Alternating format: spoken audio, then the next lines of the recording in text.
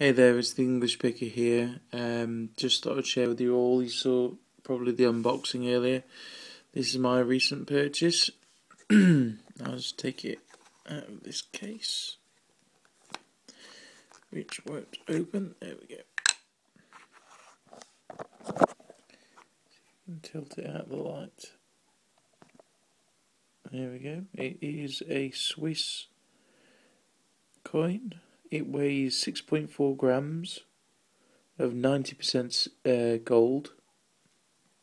It's just a beautiful coin. Let's see if we can take it out carefully. There we go. I'll show you the other side. But it's just in beautiful condition.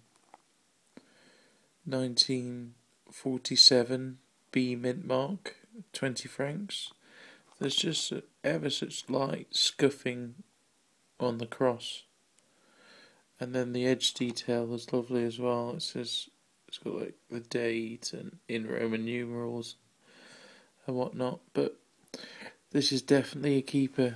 I've sold most of the gold coins that I've had before, other than one of the American dollars, and I've kind of regretted it really. So this one's a definite keeper.